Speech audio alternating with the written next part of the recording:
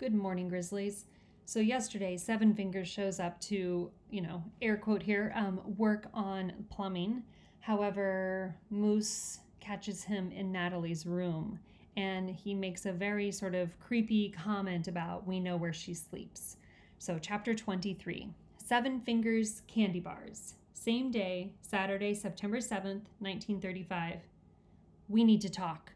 I tell my dad when Seven Fingers has gone. Can it wait until tomorrow? No. A darkness falls across my father's face. He slips his toothpick box into his pocket and motions with his head toward the door. How about we go for a walk? Could use a little fresh air, he says. We tromp down the stairs to the dock and around the agave trail, which runs low along the water. The wind blows hard, as it often does late in the day. It feels like a giant hand pushing us back, but my father is determined. He's headed for a spot on the hillside looking out across at San Francisco. We sit down on rocks jutting out of the hill. I look into his kind, golden brown eyes. Dad, what if the Esther P. Marinoff School isn't as safe as we thought?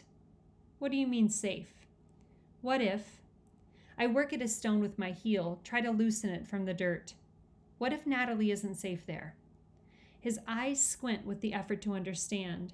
Safe, you mean how? What if she was getting visitors? Visitors? For crying out loud, Moose, what are you driving at? The rock comes free. I hold it in my hand. I'm worried about the Convict 105. 105? My father says as a gust of wind blows his officer's cap off. The gardener? He worked over here. Piper said he got released from Terminal Island a few weeks ago. Oh, yes, Onion. Why in the Sam Hill are you worried about him? Because, my voice trails off, I'm about to tell him how Seven Fingers said he knew where she slept. On the island? At the Esther P. Marinoff? Which is worse? I don't even know. Because? My father prompts. I don't know.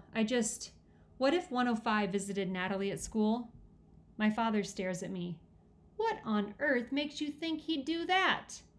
I had a dream, a nightmare. He breathes out a huge gush of air. For Pete's sake, Moose, you had me going there for a minute. Could he find her? I ask.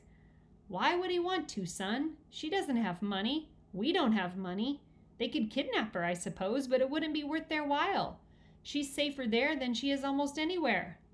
What about here, then? Moose, look at me. He waits until my eyes connect with his. I'd never bring my family on this island if I thought there was any real danger.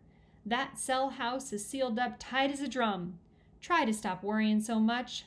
Ollie thinks your nerves could be triggering the hives. I find a smooth rock and sail it into the bay. I don't trust Seven Fingers. Good, I wouldn't want you to trust him. I find another rock and throw it as hard as I can. I don't want him in our apartment. My father nods. Don't much like him there myself. I wish those city plumbers didn't cost an arm and a leg, but you know what? Our plumbing problems never seem to get that much better. It's occurred to me that old Seven Fingers likes his chocolate bars a little too much. He fishes in his pocket for a new toothpick. Sometimes it feels like our life is made out of toothpicks, and if I pull one out, the whole thing will collapse. I like the way you're thinking all of this through. Sometimes life throws you a curveball. You can't always accept what other people tell you. You have to reason it out for yourself. Once when Natalie was little, a doctor told us what she had was contagious. If we kept her at home with us, you could catch it from her. He said we should send her away to a ranch in Arizona where she would be quarantined so as not to infect others. You were so healthy, everything I ever wanted in a son. He sighs and presses his lips tight together. I couldn't risk you getting this terrible thing she has, this blackness that eats her up from the inside. But I couldn't ship my daughter off like she was no more than livestock. I went around and around trying to reason it out, but in my gut I knew the answer. I wasn't going to send Natalie off like that. If she were infectious, wouldn't we have caught it already?